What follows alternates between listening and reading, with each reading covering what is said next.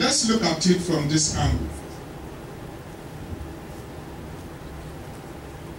Every one of us has seen what God has done,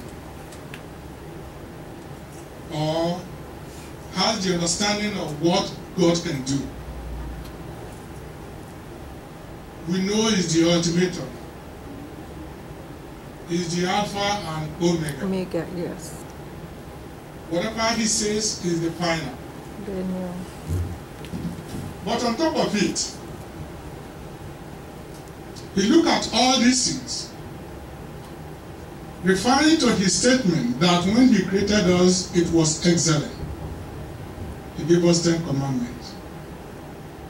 He went ahead and even looking at the Deuteronomy, telling us what He will give to us, and telling us what will happen if we did not do the right thing. But yet, we human beings will go ahead and do what is not. It is not limited to one person or two persons. It is every one of us. But what we are saying is that today, that Jesus Christ, that we are celebrating the birth of Jesus Christ, are we going to make a resolution in that wise? Because we are no more a baby now. We are no more being fed with milk and honey. We are mature enough to eat solid food. And Bible made us understand that people who eat solid food are mature people, and they must behave in a matured way. look up. He told us that if you know me and you've tasted me and you cannot do my wishes, it is just too unfortunate.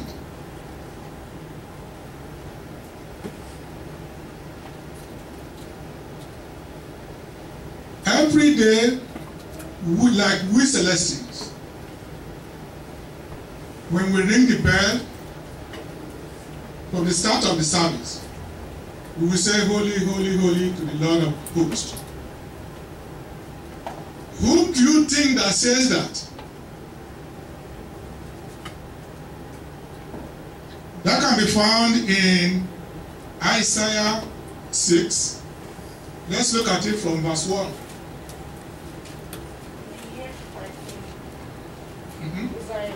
Yes. Yes.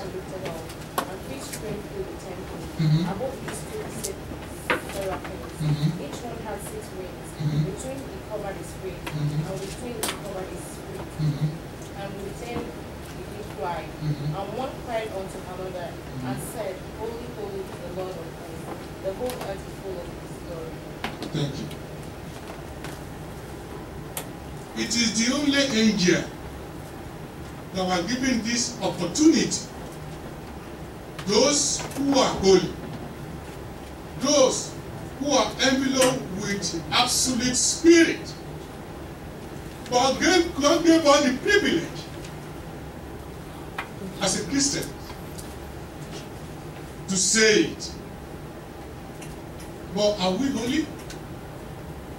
Or are we clean?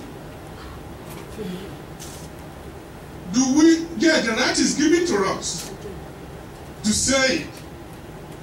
But are we really doing it the way we're supposed to do it? Because if you want to say holy, holy, holy is the Lord of God, there is a requirement for it.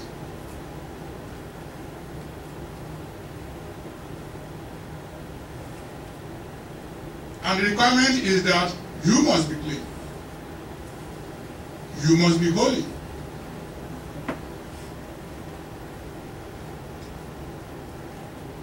But do we observe that?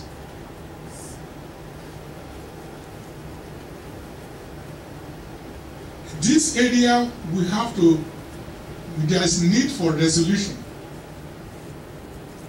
when you are writing your New Year resolution. Don't let us just be saying what is not when we do not observe what we're supposed to observe. Hallelujah. Hallelujah. Hallelujah. Hallelujah. Leviticus 20 verse 7. Yes. Sanctify yourself therefore, Sanctify yourself therefore and be ye holy. and be holy. For I am the Lord your God. I am the Lord your God. And you shall keep my statutes and Yes. do them. I am the Lord who sanctify you. Thank you.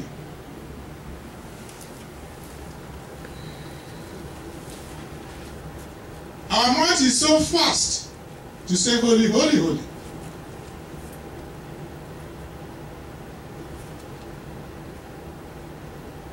So let us look at it critically. These are the areas we have to look at. Like I used to say,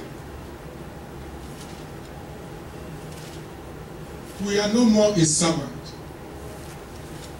but we are children of Oh God. God. Yes. Before the birth of our Lord Jesus Christ, everybody on this earth are what? Are servant. But by the virtue of the birth of our Lord Jesus Christ, we are no more what? We are no more servant. If you go to John 15, verse 15, it is clearly clarified. John 15, 15. Let's quickly look at it. Henceforth, Mhm. call you not servants. I call you not servant. The servant knowing not what is Lord. Servants know anything before God. For I have called you friends. I call you what? Friends. Friend. Mhm. All things that I have heard of my Father, Mhm. I have made known unto you. Mhm.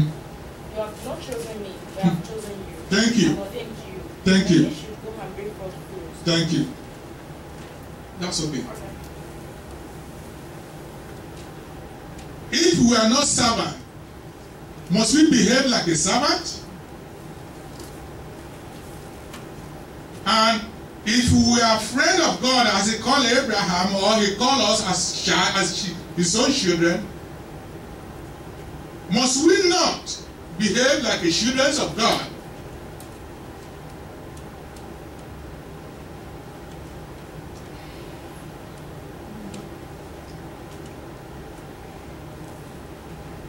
These are the areas we have to watch in this new year.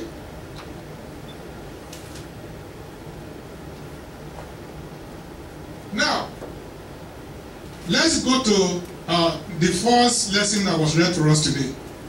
Let's start from verse 1. And it came to pass, It came to pass. in the days of past, the Yes. son of Jonathan, Mm-hmm.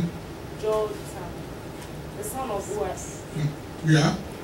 king of Judah, Mm-hmm. that arrested the king of Syria, Mhm. and Pekah the son of Ramaliah, Mhm. king of Israel, went up toward Jerusalem to war against it, but Yes. could not prevail against it. Mhm. And it was told the house of David, saying, Syria is confederate with Ephraim, Mhm. and his ark was moved, and the heart of his people, as the trees of the wood have moved with the wind. Then said the Lord unto Isaiah, Go forth now to me, as thou hast shared Continue. thy son at the hand of the conduit of the upper pool in the highway of the fuller field, and say unto him, Take heed and be quiet, fear not, neither be faint-hearted, for 2 tales of these smoking firebrands, for the first anger of raising to Syria, and the son of Ramaliah, because Syria, Ephraim and the son of Ramaliah, have taken evil counsel against thee, saying, Let us go up against Judah, and wrest it, and let us make a breach therein for us, and set a king in the midst of it, even the son of Tabith. That said the Lord God, It shall not stand, neither shall it come to pass. For the head of Syria is Damascus, and the head of Damascus is risen, and within thee 80 and 5 years shall Ephraim be broken, but it be not a people. And the head of Ephraim is Samaria, and the head of Samaria is Ramaliah's son. If ye will not believe, surely ye shall not be established. Moreover, the Lord spake again unto her, saying, Ask thee a sign of the Lord thy God. Ask it either in the depth or in the height above. But as said, I will not ask, neither will I tempt the Lord. And he said, Hear ye now, O house of David. Is it a small thing for you to to be weary men, but will ye weary by God also? Therefore the Lord himself shall give you a sign. Behold, a virgin shall conceive and bear a son, and shall call his name Emmanuel. Thank you. Look at it from this angle. Now, the king of Israel and the king of Aram colluded to fight the king of Judah. Now, then God sent Isaiah to the king of Judah, saying, it will not happen. And that he will fight for him. But he told king of Judah and said, as for sign, he said, no, he will not do that. Then God asked from him, will you be so fearful to men and also be fearful to God? In the first place, the king of Judah would have been one of those kings that the Almighty would have refilled the bag of our Lord Jesus Christ.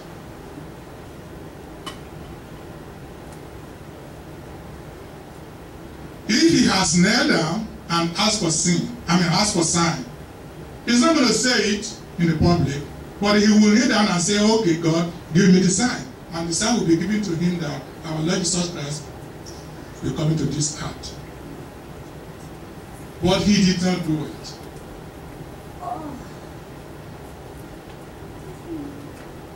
Now, because of the problem of King Israel and the king of Aram, he was loaded with problems. He was so fearful to the human beings and so fearful to the God. And what did God say? God says, you can only respect human beings and you must fear me. So, God will not share his glory with anybody. That's right. You cannot fear human beings and also fear what? Fear God. You cannot do that. You must respect human beings and do what? And fear God. Yes.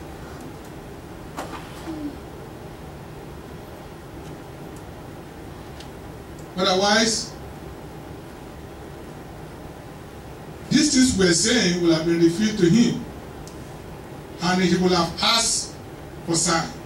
And the sign will have been given to him that a virgin will conceive and bear a child that will be called Emmanuel.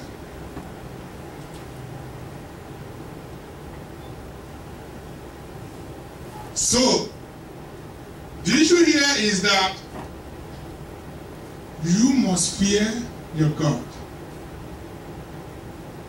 Forget about whatever anybody wants to do. But give respect to whom respect is due. Yes.